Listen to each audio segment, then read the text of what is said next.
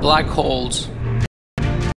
The concept of black hole was first considered in the mid-18th century, postulated by scientist John Mitchell, was later named by the American physicist John Wheeler in 1969.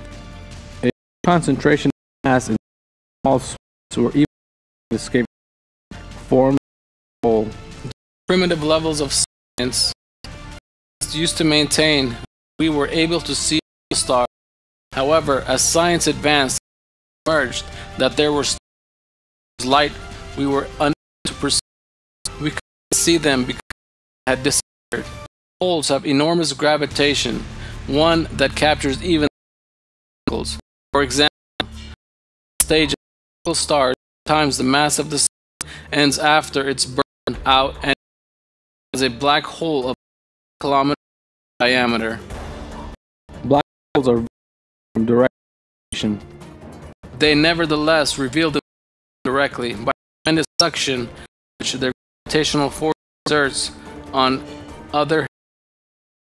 One refers to black holes in a verse as follows: when the stars are extinguished,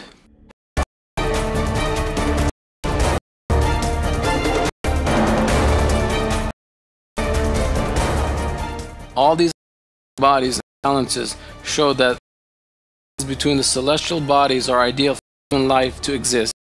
These vast differences were not formed randomly. God created them with a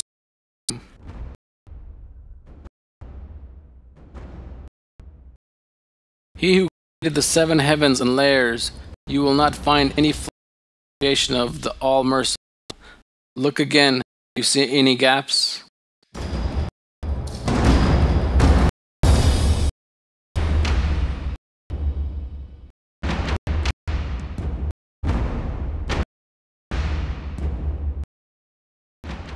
The information you've seen is some important truths.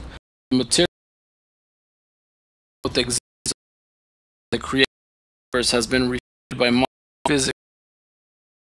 Science proves that the universe is by God.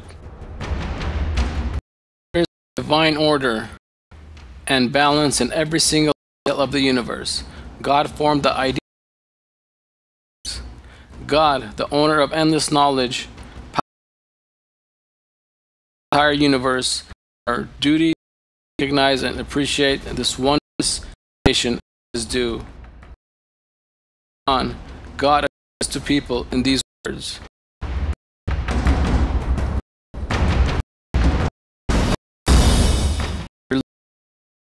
the heavens and the earth, and held himself firm on the throne. He communicated with the night, each pursuing the other urgently, and the sun and the stars are subservient to his command. Both creation and command belong to him. Blessed be God, the Lord.